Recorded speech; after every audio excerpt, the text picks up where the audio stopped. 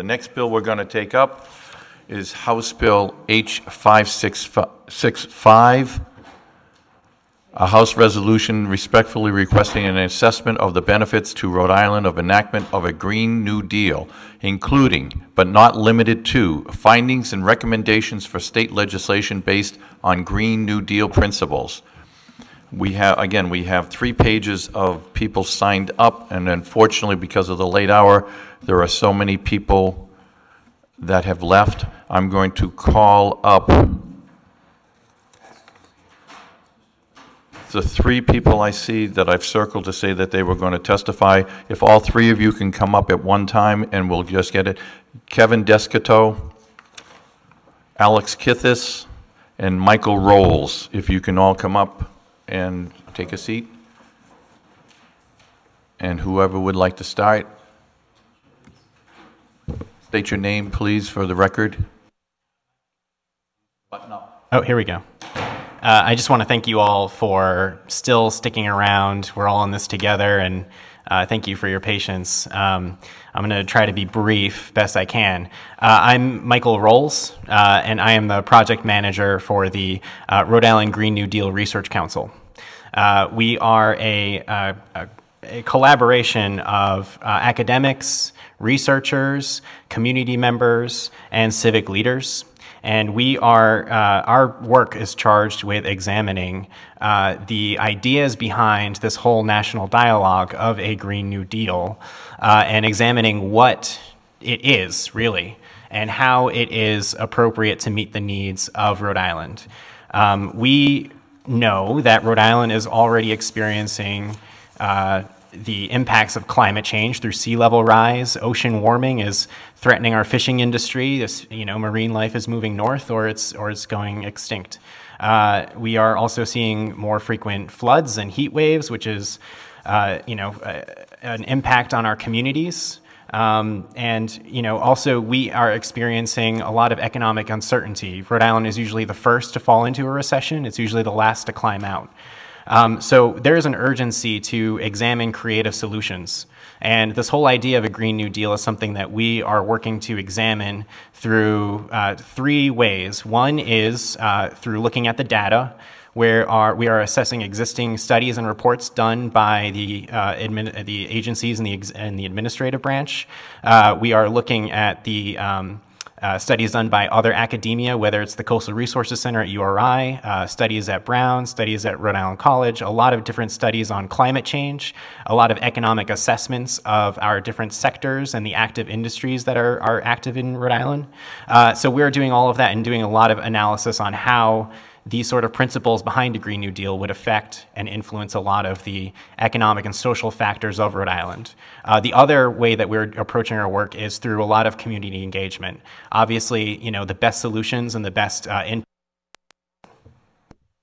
the best input comes from folks who are working on the ground, whether that's business interests, whether that's frontline communities, whether that's folks who have been left behind, middle-class, blue-collar folks, people who are on public assistance.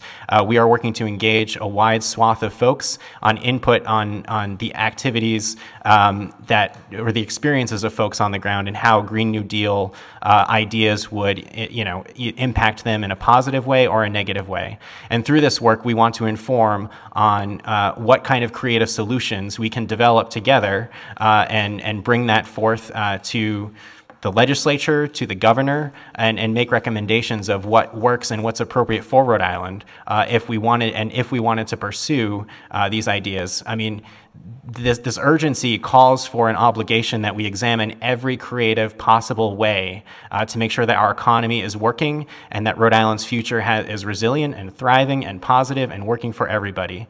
So this resolution essentially just establishes some connectivity between our work and the legislature and the governor and the Department of Commerce, and you'll see it all stipulated in that resolution. That the sort of folks who would receive our data and feedback on the community engagement that we've been doing. And I'm open to any questions. I don't know if you want to hear from these folks first, or... Yes, thank you very much. We will hold all questions till the 3 of you have spoken. Then we'll, in case one of the 3 of you want to answer the question compared to the other. So I don't know who wants to go next, Alex or Mr. Dakota. Thank you. Proceed, Alex. Thank you, Chair. So my name is Alex Kithis. I'm a member of Climate Action Rhode Island and Sunrise Rhode Island, but I'm not speaking on behalf of either of them. So just first quick side note, you should have written testimony from Timmons Roberts. He just wanted me to verify that in support of this. So I know you've been here a long time, and I'll make this very quick. Climate change is an urgent threat to our well-being as a species. It's going to require bold solutions. And if we approach it correctly, solving this problem can foster economic growth and, the growth in jobs and protect the most vulnerable members of our community all simultaneously. The National Green New Deal has proposed a list of objectives that would approach the problem of climate change at the scale and on the timeline appropriate to the problem while also providing for those other interests. We have to figure out what that concept of a Green New Deal looks like on the state level and looks like what it would look like to implement in Rhode Island based on our unique, demographics and geography and environment and everything. So the research that's being requested by this resolution will be invaluable to our state and to the government, to the EC4, and to our understanding of the solutions and the effects of climate change in Rhode Island. So that's why I'm here tonight urging you to pass this resolution. So thank you for your time. Thank you, Alex. Proceed, sir. My name's Kevin Dakota. I'm a lifelong Rhode Islander, or Rhode Islander, I should say. I'll try to keep it pretty brief. I'm fairly tired and in a bit of pain, and I'm not used to speaking in front of people, so please bear with me. And thank you for giving me this opportunity. So I think I maybe going to talk in a little bit different terms. I work in home care, healthcare, and work with a lot of people with asthma, COPD, congestive heart failure. And I think, and there's a lot of things too. I don't work in pediatrics, but obviously things like lead poisoning, and over the years we've banned things like PCBs and thalidomide. And there's obviously a government role here. A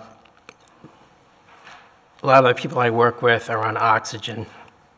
Last year, the Rhode Island Department of Health issued a report basically kind of showing where the highest asthma rates were. No surprise, Providence, Pawtucket, Central Falls, Woonsocket, I think Warwick and West Warwick, mostly in the industrialized zones.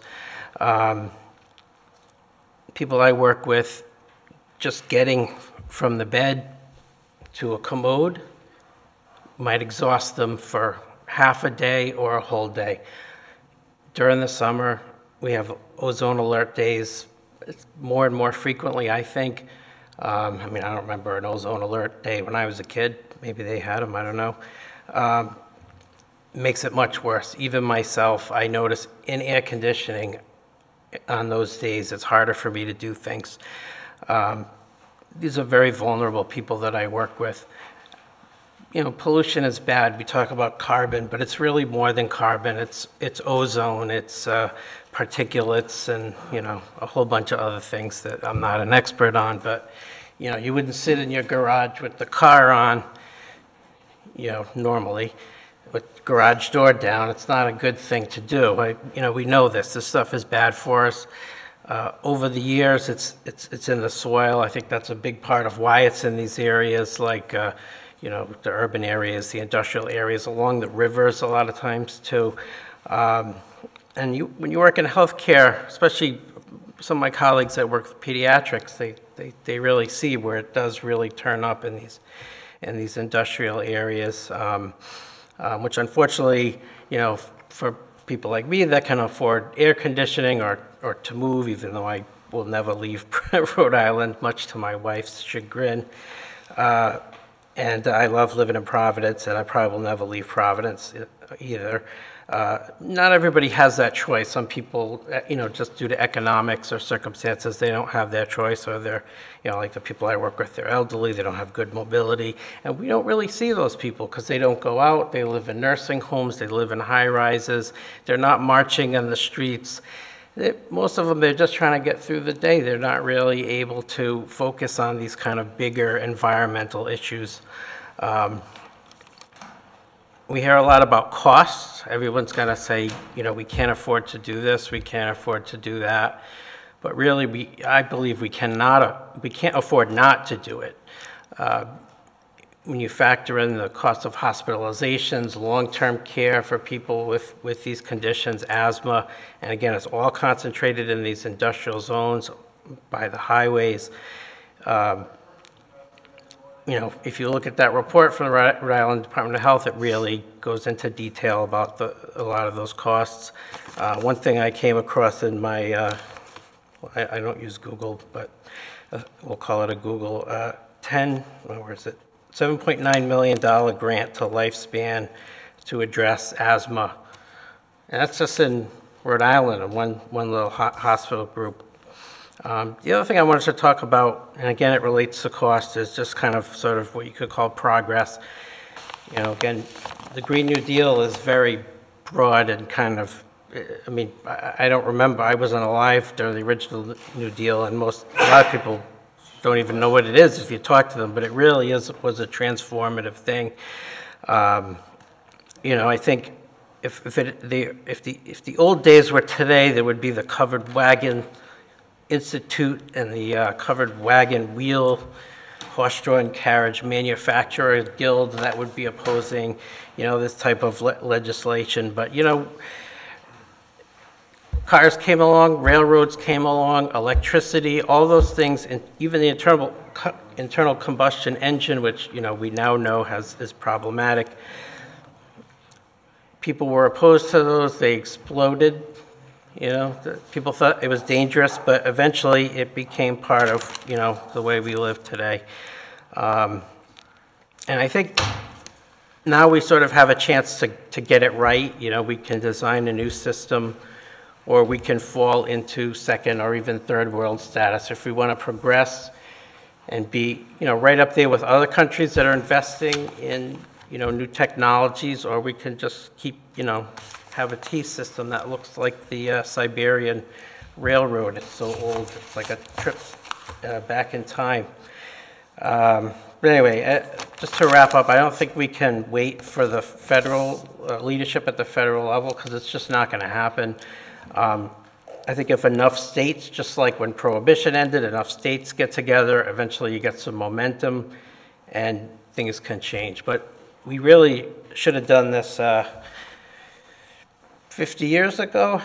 And if you have a minute, I'll just read a little bit of a memo from a White House memo, reads, as with so many of the more interesting environmental questions, we really don't have satisfactory measurements of the carbon dioxide problem. On the other hand, this very clearly is a problem, and perhaps most particularly is one that can seize the imagination of persons normally indifferent to projects of apocalyptic change.